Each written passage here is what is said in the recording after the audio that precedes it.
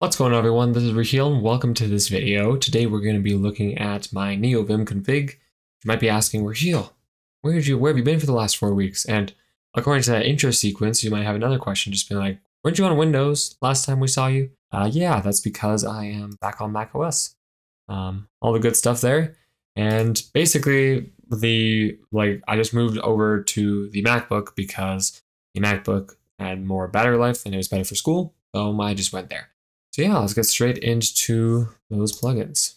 You're just like, well, Raheel, you already did a whole plugins video. Well, yeah, sure, that wasn't really all my plugins though. That was just the plugins that I really like to use a lot. There are some other ones though. So let's just walk through my NeoVim config. Now, first, let's start out with how the whole NeoVim thing looks. Okay? By the way, this little tab bar right here, some of you that have been wondering, that's not NeoVim, that's Tmux, right? I'll get more into that later. So we start out with the theme. The theme is going to be the OneDark theme, just because I like how it looks. I used to roll with the default VS Code theme when I was using VS Code. Next one is going to be NeoScroll, which I don't use. NeoScroll is that thing where if you do Control-D and Control-U down and up for Vim and NeoVim, that just makes it so it scrolls smoothly up and down. Right now I have it deactivated because I don't use it, because I don't really care. So I'm also going to be updating this while I walk you through this because I don't use a lot of these plugins anymore. So, it's good to know. Vim Prettier is for just a prettier plugin that is usually in VS Code. And it's great for indenting HTML. That's the only thing I use it for, but a lot of the time it doesn't work either. So I'm not sure why I have that still. Indent line, I forget what that does. The buffer line is going to be at the very top. That's that little tab bar you see. There's also bar, I believe. I can't, if that's what it's called. It looks very, very similar. This X button here does nothing because I can't really click in the Alacrity terminal. So that's basically that. I don't really have too much configuration for buffer line. I'm okay with the regular configuration. To enable icons, I think it just auto detects icons. So that works out. Vim Transparent, you don't actually need this plugin. This is just to make the background of the Vim environment the same as the Alacrity terminal. That's the one I'm using, by the way. But basically, the OneDark plugin comes with a lighter background than I'd like, right? That means lower contrast, right? So I wanted more contrast in the text, and the default background that came with Alacrity works well, so I'll just do that way. And Vim Colorizer is one I don't use. That's basically one that highlights when you are using hex codes in any file, then it just has a little background color to it, saying this is the color that this hex code represents, but I don't use it because I don't really care.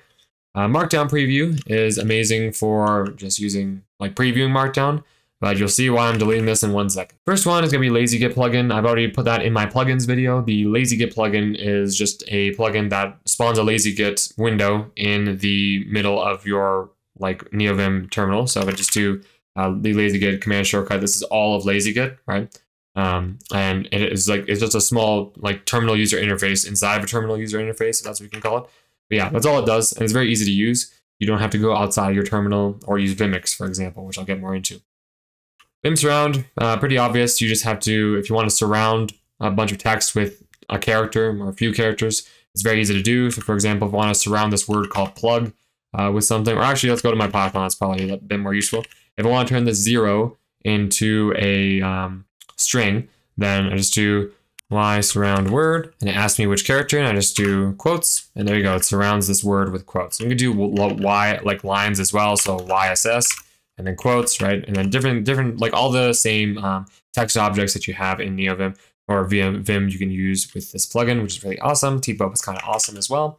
Vim Obsession is one I don't use. That's basically saving your sessions. And it's great for respawning them in the case they disappear, but I don't really care. So Vim Startify is also one I don't use because Vim Startify is when you just click when you just say NVim, right? And then it just has to show something. So I don't ever just say NVim or NeoVim. I always just NeoVim into a file like it's doing right now. By the way, if you guys don't know which plugin source I'm using Vim Plug, which is just this plugin manager that's like Bundle or the other ones I can't remember the names of. It's just very basic, easy to get started, and compatible with NeoVim, so I just use that. There's no actual other reason why I use it. It's just the first one that came to me and the most compatible with other plugins. So you can use whatever you want though. Vim Sensible I also don't use because I have all my my configurations set up manually, but this is really great. Like I'll show you later, for avoiding a lot of that same setup, and especially if you just want to start with one plugin and then use that as a baseline, Vim Sensible is an amazing thing. Auto pairs is basically just when you do a bracket, it does a closing bracket. That's all that does, right? Or you can do quotes or whatever, right? Depending on the language. It doesn't do the same thing for HTML tags, though. You'd either need altisnips for LSP, language server protocol, or you can use a different thing like a Vim close tag, which is right down here. It just closes the tag for you. So div, we're not in HTML file, so that doesn't work. But it would just close it. It would just do an automatic closing tag. What else do we have? Init.vim. I also don't use that. I can just copy and paste from the internet. But the init.vim is just a bit more useful if you want to automatically use an emit snippet at the top of an HTML file. It's really nice to use. Tag along. I completely forgot what that does. I'll just leave it there because I feel like it's important. Use the tags or something. Vim autosave. I already talked about this plugin in my plugin video. Just saves your file automatically, which I really like. Vim close tag. That's the one I just said. Vim commentary. Oh yeah, that's commenting things. So you can just do, you can use regular text objects, but I usually just comment one line at a time. So that's GCC, right? So GC is just going to be the comment, and then we do C again, and that's just the line, right? Basic Vim line things, but you can also do GC and then the whole bracket, whatever you want to do. Very easy for commenting, very easy for uncommenting, so that's nice. Vim highlighted yank is just when you yank a word. So if I just do YW yanks a word, it just highlights that word. I could have implemented it myself, but I don't really want to, so that's good that exists. Vimix, that is one that I've already said in my plugin video as well. It basically just spawns a Vimix split pane right below. It's 20%, I think it's 20% of the screen width. So that's nice. Basically, you can just spawn a shell, so I can just run a command. It's like Python 3 and then whatever. I don't know. This file doesn't exist, but I think it's just a problem because I have multiple splits open. It just spawns a split underneath. Check out my other plugin video if you want to see that one. And then we go right back up to LSP. You're going to need some Lua configuration for this one. So you want to check out some other videos if you want to get started using the language server protocol. But in the essence, you just need these 3 plugins. So the third one is for Python only. So the first one is necessary if you want to enable LSP or language server protocol inside of NeoVim. That's going to give you your completion. The completion can only be enabled if you have the completion plugin. The completion plugin will only complete syntax for known languages. So if you don't put in the languages specifically or install those language server protocols specifically, or you're missing some snippets like HTML snippets, then altisnips has you covered. That's the snippets part down here. So altisnips is the one that, like a clever commenter pointed out, that's the one that's actually going to be generating your autocomplete suggestions. So all 3 of these or 5 of these work together, which is nice. Tree sitter is just it's just an advanced syntax highlighter, I believe. It's really good for, that's what I use it for, but I think it does a few more things, but I don't really know what they are. So we have Vim dev icons. That's going to be that icon you see at the top. There's another one called NVim web dev icons. I don't really know what the difference is between these two. This must be being used for something else. I think this one's for like Telescope, which is the plugin that I'll get to, which is right down here. And then the other one is for the tab bar. Git Gutter, I've already showed off in my other plugins video. It just shows what the changes are. But like I said, if you install the LazyGit plugin, you don't even have to do that. It just shows it anyway. Vim Sneak is the one I don't use anymore, so I'll be deleting that. But basically, it just allows you to, it's like a relative line number, except very precise. So usually if you want to use relative line, you want to say, I want to go 5 up, right? You just do 5K, right? And that goes 5 lines up. So now if you want to go to like a specific area of that line, and you want to go to a specific word, let's say I want to go to the 5th ABS, or absolute value part of this Python code. There's like 2 of them in front of them. So I want to know which one. So I click S for my sneak shortcut, and I want to go to AB. So there's 2 of them. It automatically goes to the first one, but if I want to go to the second one, I just click on semicolon because that's the character that's highlighted it, and it works.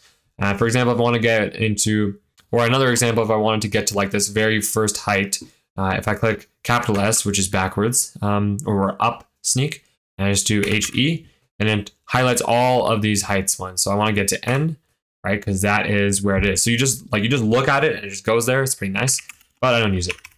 Kodi I also don't use. That's basically, it's like a real-time Python compiler and tells you what your kind of code is going to do, but it's not great for infinite loops. So not doing that. Of course, nothing is great for infinite loops. Don't do that. Telescope, that is the one I've also showed in my plugin video. Please do check out my plugin video first, guys, if you haven't checked it out, because it's pretty nice. The pop-up plugin does something. The planary plugin does something. Telescope plugin is the telescope plugin. That's all I can say about this one. I actually don't know what these plugins do.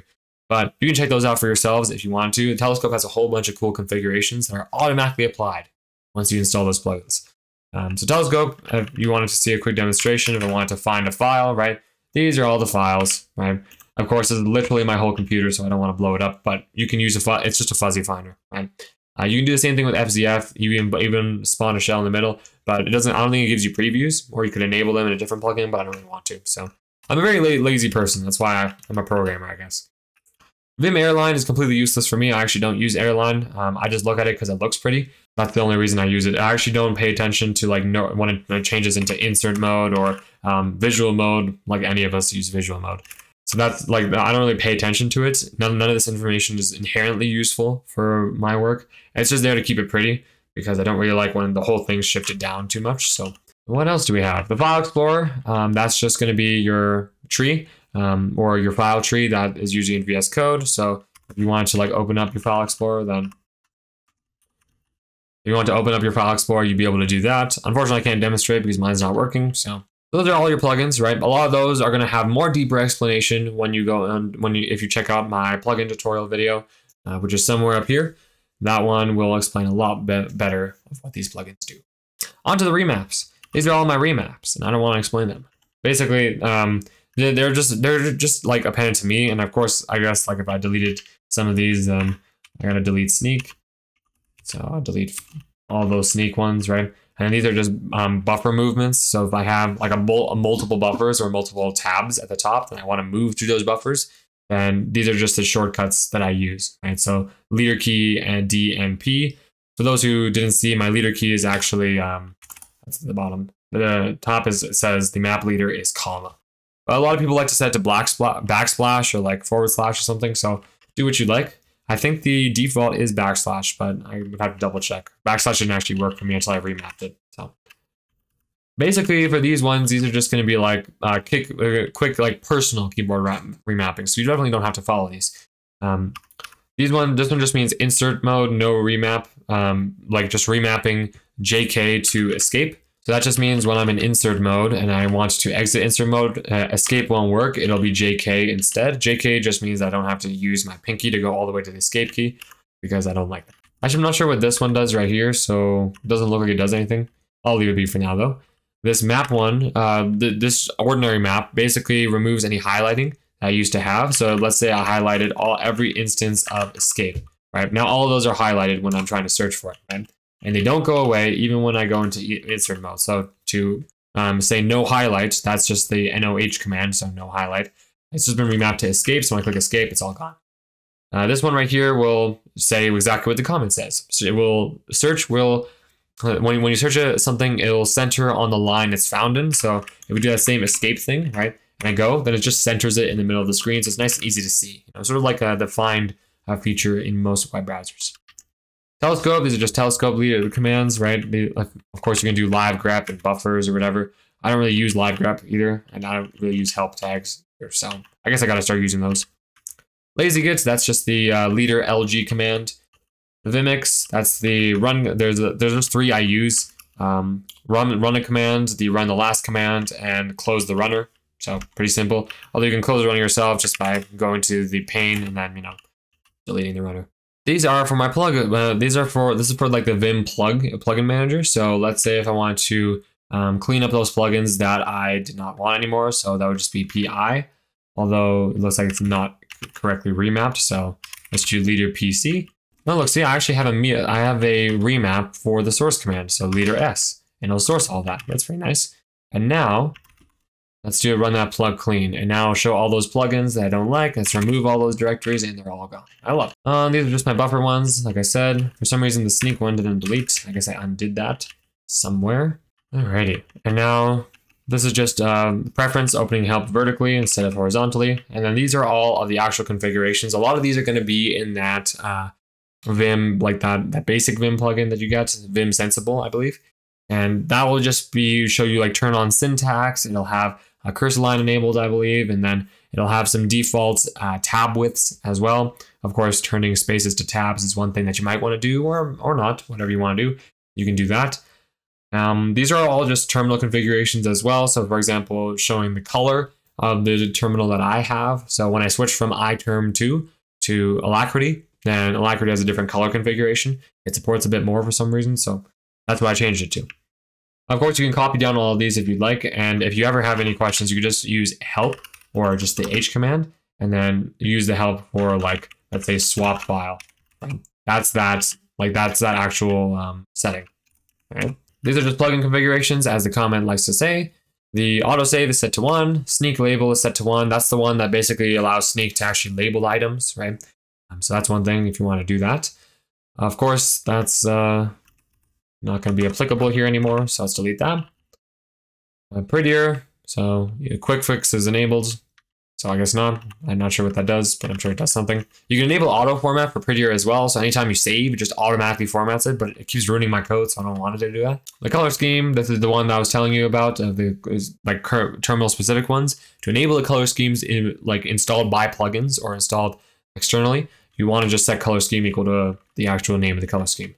Starfly I don't use anymore, but that's just a bunch of configuration there. Airline, the theme is OneDark, and that's also powered by Airline Themes, the plugin you saw above. Of course, Powerline Fonts is going to be the one that I want to use as the icons, right? Because the icons don't come in by default, so I want to set those to 1. Tabline is also an Airline extension, so Airline, Tabline, they work together. The Tabline I don't really like because it doesn't look as prettier, so I guess not. I will delete all of these configurations then. Auto completion, I wanted to set to Alta snips, so that's going to be the snippets that I showed before. Of course, you can use those in most files like Markdown and HTML. It's very useful there. And this is where we start on Lua. This is where the LSP configuration comes in. So I first start by saying an onAttachVim function, basically just saying this one thing. I want all of these LSP plugins to use completion, or any of the ones that I set to use completion anyway, right? But every time I want to do that, I have to copy and paste this same line inside of the setup file, just like this one, right? So require lspconfig.pylsp, that's a LSP plugin, .setup, and we want to use completion with that. You put onAttach equals onAttach_vim, right? And that'll work, but usually you have to just copy and paste that line and put it instead of what we have here. So this just helps clean up the things a little bit more and makes everything look a little less messy. This one is for setting up HTML snippet support, because you require this for HTML for some reason. I wish they made it a little bit more simpler, but I guess that it is what it is. Same thing with CSS. And I think that also works with SCSS. So we can try that out there. For JS, I actually don't use it, so I guess not. YAML is one thing that you might want to install, and all of these have to be installed separately, by the way. So you have to use npm or pip, depending on the actual packages you want to install, and you might want to install them globally, so you don't have to keep reinstalling them every directory you go into. Bufferline, that's going to be the one at the top. Tree sitter is the one that's going to be highlighting, and you can set which syntaxes it highlights for. For example, tree sitter does not like SCSS for me for some reason, so I basically disable it for that one. Manually instead of putting it here, but you can do the same thing. So that right there is the Vim configuration. If you want to see more examples on, most of it is plugins, of course. If you want to see more examples on those plugins, like I mentioned, go to that Vim plugin video that I showed somewhere at the top, and you will get a good on explanation of what the plugins look like. Yeah, I think that's pretty much it. Be sure to hit subscribe as well as drop a like on this video so I know you guys enjoy the content. If you want to keep up to date on times that I'm not completely posting, or if you have any questions, please follow me on Twitter or leave a comment, like I mentioned, and I'll be happy to reach out. I'll be having another one of those polls, by the way, for what type of video you might want to see next. So stick around. I'll see you in the next video.